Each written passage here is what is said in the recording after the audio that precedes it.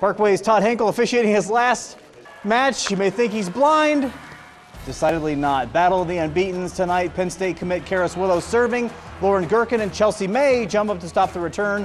Liberty-Benton up 7-0 in the first set. Then Kelsey Conkright to Avery Zurcher. Izzy Granger with the spike and the kill. Karis Willow rather with the kill. Eagles increase their lead. Liberty-Benton wins set 1 and 2. Sydney Elsesser to Granger with the back row spike. Willow with the follow-up and the point. Eagles up 9 in set 3. Then Granger sets to Elsesser, who sets back to Granger for the right side kill, 24-15. Championship match point for Liberty-Benton.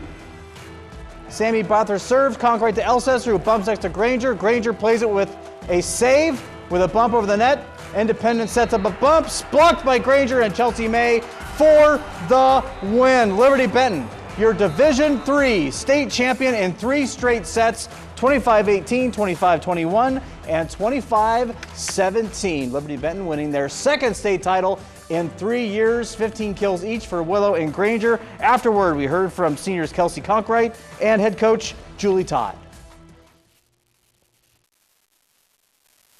Our defense was extraordinary today. Our serve receive, we only had a couple errors, and that's what gets the play started. If you get a good pass, you can set up our middles, which is not always able to happen. So we were able to set up our middles and our outsides and our right sides a bunch today, way more than we have in the past. So it was really nice to see that come together in the final game. And we know what it's like to fight back, and we know what it's like to be down and just to keep our focus and not get rattled. So I feel like we were prepared for it. So I never really got too tense about it, but I just really wanted to, like, oh, if you can go up 2-0 instead of being tied 1-1, that was really, like, it kind of helps you to breathe a little bit easier and be a little bit more aggressive in that third set. So, and I know, like you talked about the third set, was there a time where you just kind of felt like, wow, we're going to do this? I mean, I did. It was nice to have a comfortable lead in the third set. I mean, obviously we still talked about focus, finish strong, but from a coach's standpoint, we just kind of felt like, hey, like, we got this. A couple more points and we're going to get it. How's your